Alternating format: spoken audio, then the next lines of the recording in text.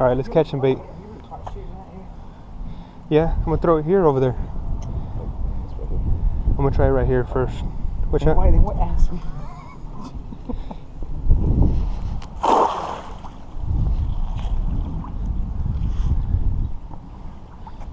Not a further you're gonna get those over there, dude.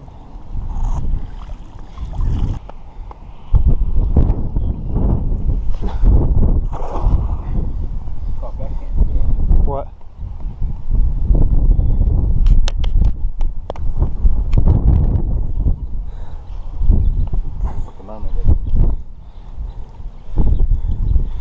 Alright, watch out.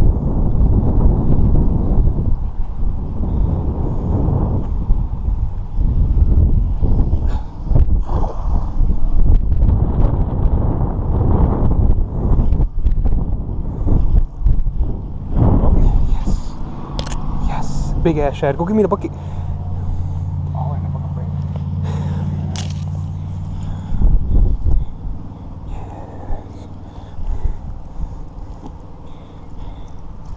Put water in it? Yeah. Halfway? Huh? Halfway? So where? Yeah, halfway's fine.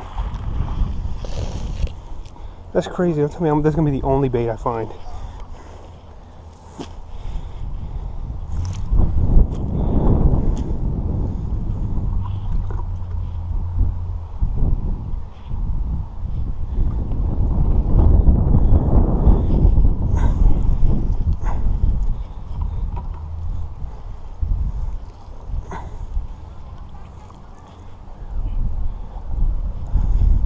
Here, show the camera the bait fish. The bait? Yeah. Was it recording? Yeah. See, guys, this is the size That's what a mermaid looks like. bait you want. Big old shad. Okay. So, let's go.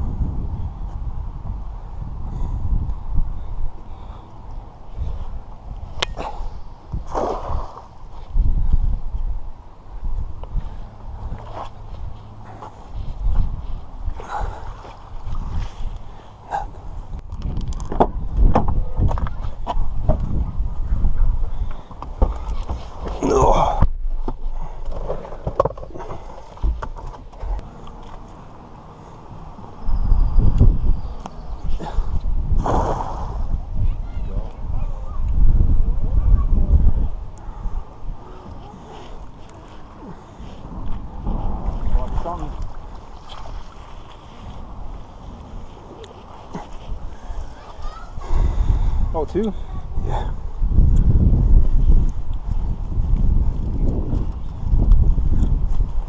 These are piranhas.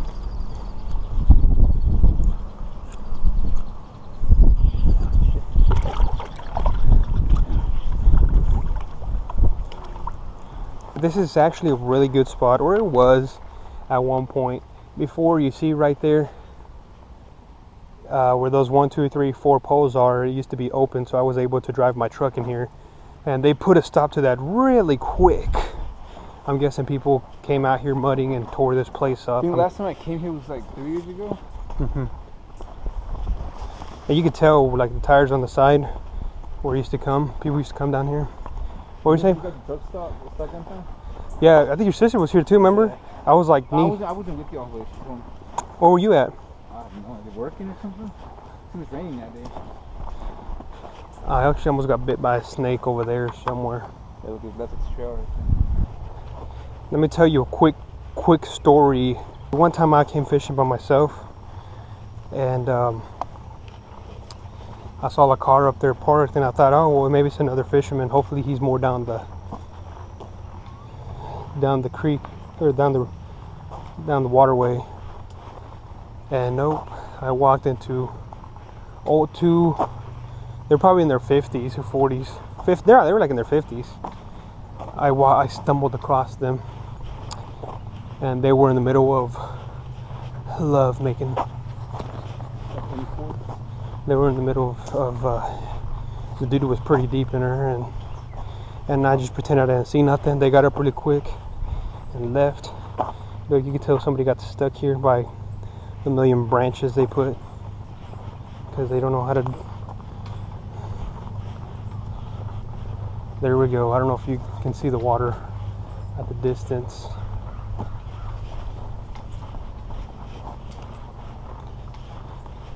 It's crazy how things change, you know? Like back then, he used to go straight that way and then come this way. Now it has its own little path. Like, it's crazy how pathways change throughout time, you know? Like this path was covered in grass at one point.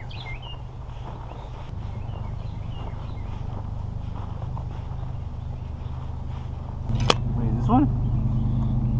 Yeah, the one that's that one. Is he alive, right? Yeah, I mean, barely, but yeah. Okay, so we're on this one. We're going to install. We're going to actually be doing a live bait on this. So on this one we have a 2-ounce sinker and a circle hook. I think this should be an 8/0. Hold this. And the way we're gonna hook this guy. Look how big this guy is. Okay, guys, look how big he is compared to my hand. So don't be afraid to use big bait. Ow! He stuck me, bitch. So the way you want to hook this is you can go on the tail. This is a lateral line. Right here's the lateral line right here. I don't know if you can see it, and he's peeing on me. But this is a lateral line. So you want to hook on top of the lateral line, because if you go underneath it, you'll kill the fish. So we'll go ahead and hook them right here.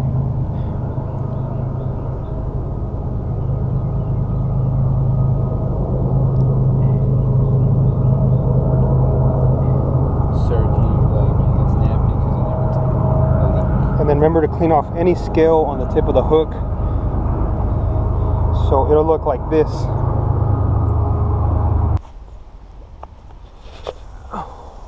Over there. Okay, we'll bring him.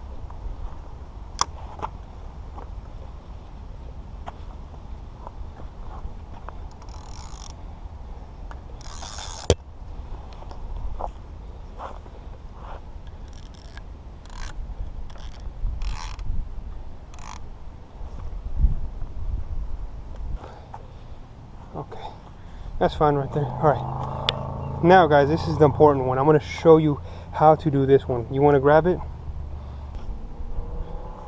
What you're going to want to do is you're going to want to fillet it from here to about where the fin is, but you're not going to cut it all the way off. You're just going to do that to get the scent out. So once you fillet it, you'll fold over the flap, or you can go halfway. It doesn't matter. It's okay. Go halfway, like where his thumb is, and then fold that flap over, and then do the hook. Do the hook through here and through the skin, and that'll be fine. So go ahead and fillet that. The knife's over there. Are sure you want to do it? That way they can see how you do it. All right, give me the knife. Damn, my hand's gonna stink.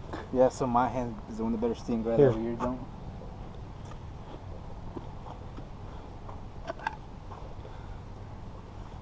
So what you're gonna want to do, you're gonna fillet it from here.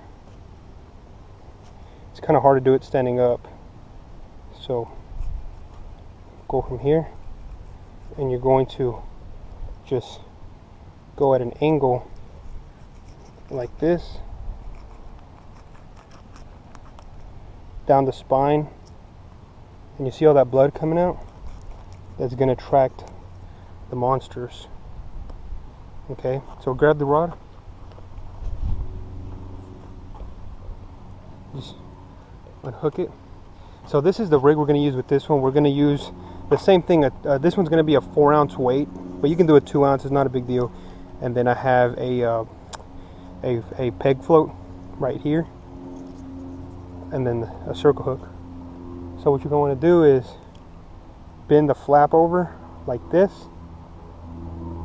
and you're going to want to hook it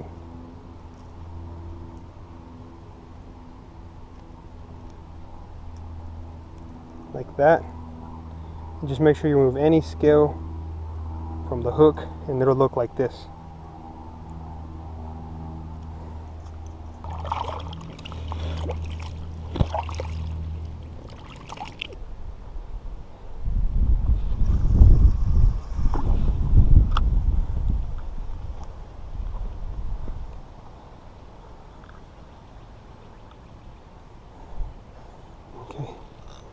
We'll just leave that one there.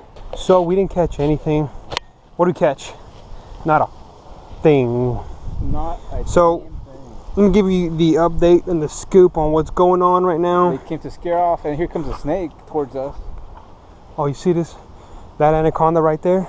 The python's not. See, if I had my BB gun, I'd be like, you know what? Let's smoke it. You want to kill it? All right. Let's kill this. Let's kill this snake.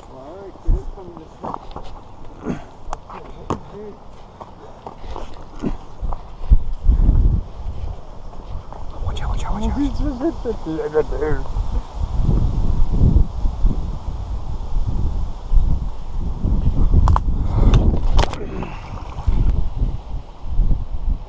Did I kill it? I don't know. I know I hit it, but I don't know if it died.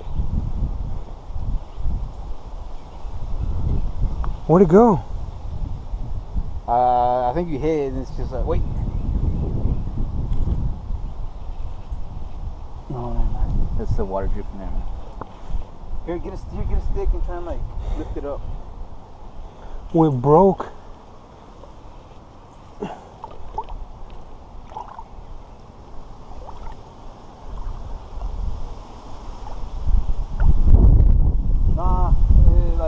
You hit like the back of it though. The back of the snake? Yeah. So if you hit it, it's gonna be like more of that, like that way. I don't think I knocked it out though, did I? I mean, it was a pretty hard hit. I don't think it was hard I don't enough. see it anywhere though. So I mean, you probably did hit it. I hit it, but I think it went under the water and took off. What's going on, guys? You know, as fishermen, it's happened to us many times. As you get, especially today's a Monday, which is unusual where people are at the lake, but since we got the quarantine and all this stuff going on, there's more people than usual at the lake. Anyway, so the lake's actually over there, and then it comes out, and there's like a little creek that comes out this way, and it goes all the way that way. So this is kind of like the back side of the lake, like the little creek area, and it's not that deep right here. It's maybe 5 feet deep at most in this area, and then right here it's no more than 5 feet. This lake actually is no more than about 10 feet deep anywhere on this lake. It's about 8 feet when on a normal day, 10 feet when it's heavy rain. Anyways, to get to the point, we were fishing, and these kayakers, these ladies came kayaking, and they came in hauling. My line was right there. You can see my fish pole, my line there, and I have my fish pole over there. And it's fine to kayak, but you got to have a little bit of courtesy, because even I kayak. I've kayaked these waters before when there's people fishing on the bank, and what I do is I'll pedal really fast back there, and then I just kind of cruise it along this area, and I try to stay closer to the banks, away from the people here. And I won't be in their way. But no, these people that came in with their kayaks just came in like blazing, ran right over my fishing line hard, like paddling. They went that way, paddled over my other fishing line, and then stopped right where my fishing line is and started doing circles and going fast back that way. So it was just a big kind of, it really pissed me off. Like, it's, who does that, you know? It's, if you have to have a little bit of courtesy. I know I don't own the lake, nobody owns the lake, but you just have a little bit of courtesy to people around here enjoying, not just kayaking, but fishing. Have courtesy, even as kayakers. You know, it's pretty annoying. So pretty much the fishing's probably dead in this area, because they came in and made a lot of ruckus. And then over there, I reeled in my fishing pole, because they were doing a bunch of circles over there where my other fishing rod was, so I just reeled it in. There's no point of leaving it out there. Like I said, this lake is not that deep. It's about 4 feet at most in that area. So they were paddling really hard, doing circles. They just scared everything away in that area over there. So this is the last thing that I have left. We're gonna go ahead and reel this in, guys. We didn't catch anything today, unfortunately, which this lake is not a very good lake anyways to fish. There's not a whole lot of big fish. I mean, I have caught them before, but they're not that easy to fish. Yeah, thank you for that. Here, can you take this off? Look at this. A turtle came and smoked it. See that? Oh, yeah. Here. There's a kayaker coming over there too. Yeah.